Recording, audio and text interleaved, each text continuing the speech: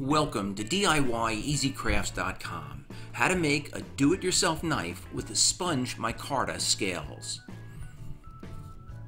Now this particular knife is kind of unique also because it has a full blade etching. This etching was done prior to heat treating so that all of the deeper areas of the etch are nice and dark. The Sponge Micarta was created with a purple sponge, and I mixed a little black paint in with fiberglass resin and ended up with this beautiful effect.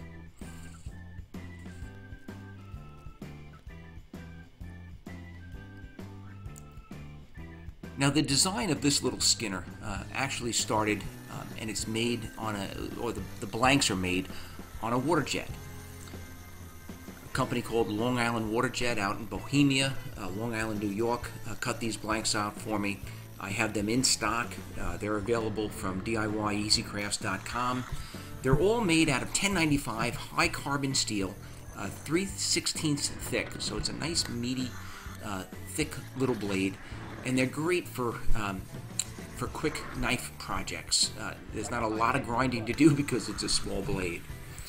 I'm not going to go over the whole etching process. I've done this several times, but the pattern for this particular blade was cut out on a Silhouette Cameo vinyl cutting machine. I then adhered that vinyl to the blade before I heat treated it, and I did a very deep etching. I left the electro etching in place for a long time, a minute or so on each spot, so that it would be very deep and that the etching would survive the heat treating and tempering, or the cleanup after the heat treating and tempering. So we're going to start by heat treating this knife. The etching is already done. I'm going to heat treat it just really with a torch and then dumping it in some oil. And then I'm going to clean it up with some fine grit and emery paper. I think this is about a 400 or so. Just like you would polish any knife after heat treating. And all I'm doing here is I'm just kind of polishing the higher edges of the design, of the pattern design on the blade. I had done the bevel grinding prior to heat treating, the rough bevel grinding, and then afterwards I'm going to go back and just polish that up and do a little bit more on the belt sander as far as the final bevels, as well as just tweaking the outside shape of the blade. Now remember, any grinding or polishing or sanding that you do after the heat treating, you really want to control the temperature on that blade. Don't let it get too hot. If you notice, I constantly quench it in oil. I've got quench it in water. I've got a 5-gallon bucket of water right next to the belt sander. And as soon as I'm done with the shape of the blade and the final bevels, I'm going to move over onto that Sponge Micarta, which is really what I wanted to experiment with here. I wanted to experiment not only with the texture of the blade and the etching before heat treating, that dark look, but I really wanted to experiment with making micarta out of these kitchen sponges, which I found down at the local supermarket. My bright idea. It actually ended up working out, but it was not as easy as I thought it was going to be. I mixed up a little bit of fiberglass resin, and I put a few drops of black paint, oil-based paint, in with that resin, mixed it all up, and then my first attempt was just to make the Sponge Micarta just like I would any micarta.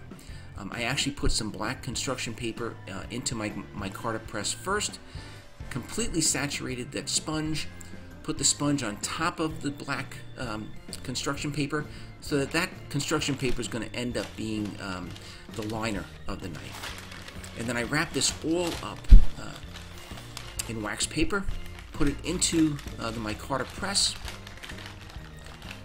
and I put the top on, and in a few minutes I clamped it all together. But in hindsight, all I really did by pressing this was I pressed all of the fiberglass resin out of the sponge, so that when I took this sponge out of the press and I cut it in half, the paper micarta at the very bottom was great, nice and hard, but the sponge was still soft.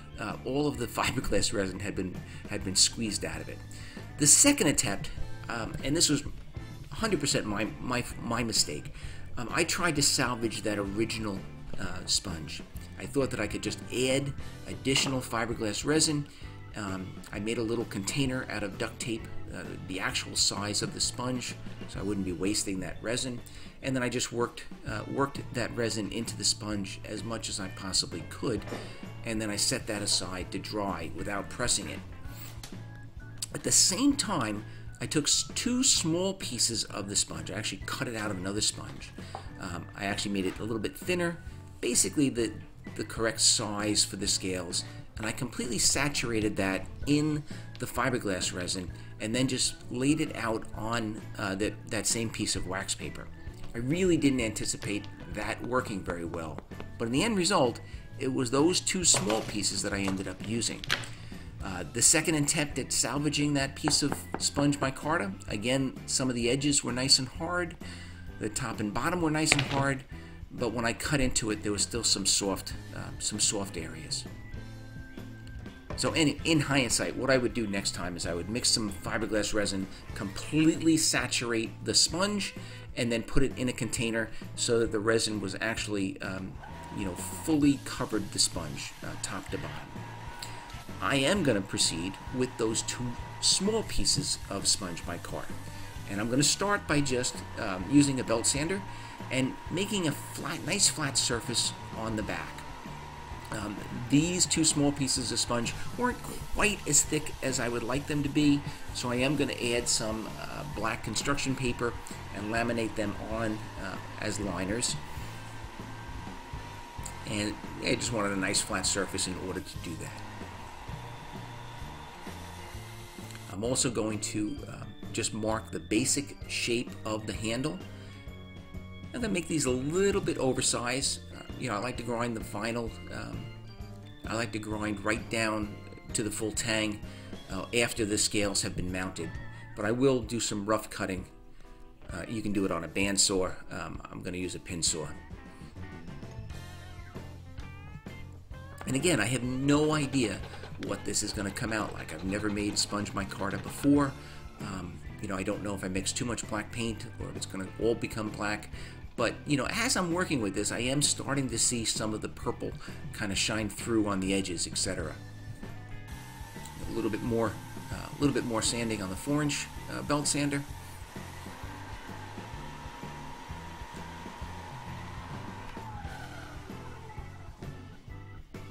And here, if you look closely, you can start to see some of the purple and black areas. And what I did before I went any further, I just wanted to polish up one of these scales just to see kind of what the finished product was going to look like. And if you look close, you can really see the purple and the black, and just a very nice, intricate effect. So having seen that, I'm going to continue. This is where I'm going to add the liners. I've got some black construction paper laid out over on the left-hand side. I think I want 3 or 4 small sheets. I laminated them all together with the same fiberglass resin, put some fiberglass resin on the back surface of each scale, laid those scales on top of that black construction paper, and then I also put some resin on top of the scales. And I did that because there are still some little open holes through that sponge, and I just wanted to fill them in a little bit with resin. This does not have to be perfect. It's kind of cool to have those holes on the scales.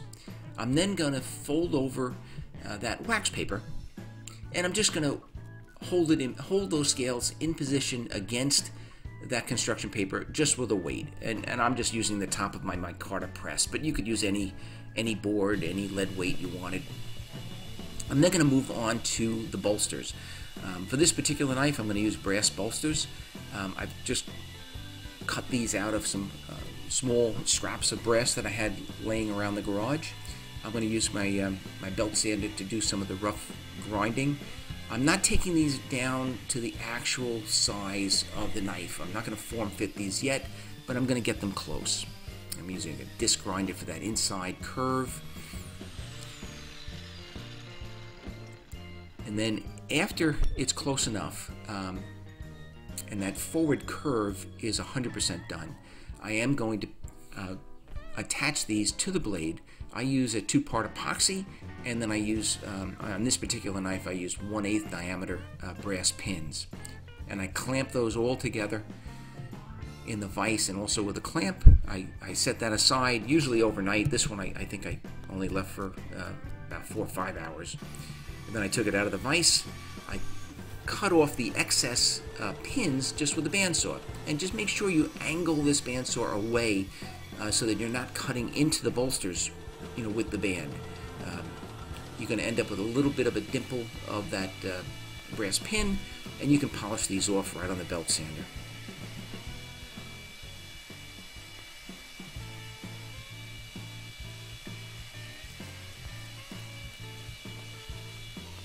Alright, so now the bolsters are glued and pinned in position on the blade. They still haven't done the final grinding on those bolsters to bring them down, to the top edge of the tang.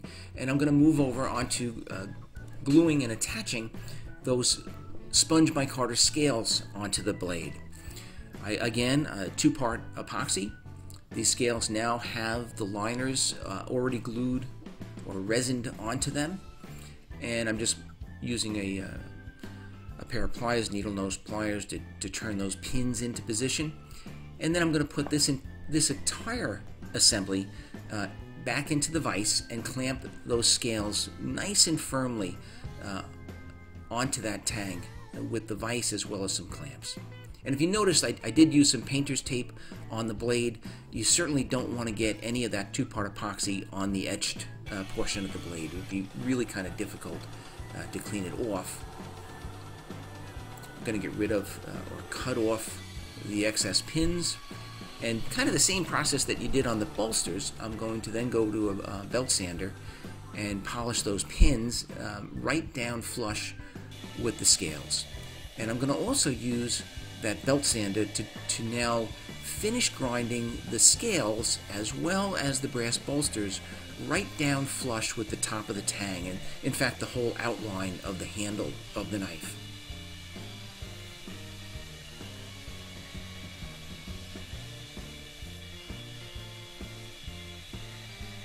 And this is kind of the fun part, because you're beginning to see what the end product is going to look like. Starting to see how those Sponge Micarta scales are going to look, what the finished product is going to look like, rather. I'm going to go back to the 2x72 belt sander and do some finish polishing, finish sanding along the both sides of the scales as well as the bolsters. And at this point I changed from the 80 grit down to a 120 grit on the belt sander. Now, just to smooth out all of those rough edges, make it more comfortable in your hand, I like to use a little Dremel grinder. It really is one of my favorite little tools in the shop. I just use a drum sanding wheel and round over all of the edges, and then I just keep fitting it into my hand to see when it feels good in my hand. And you look at it to make sure that both sides are kind of uniform. Now, aside from sharpening, final sharpening, and of course making a sheath, this knife is basically done except for polishing. So I just went over to a polishing wheel, polished up the bolsters as well as that Sponge Micarta. And again, I didn't know what to expect with this Sponge Micarta. Had never done it before.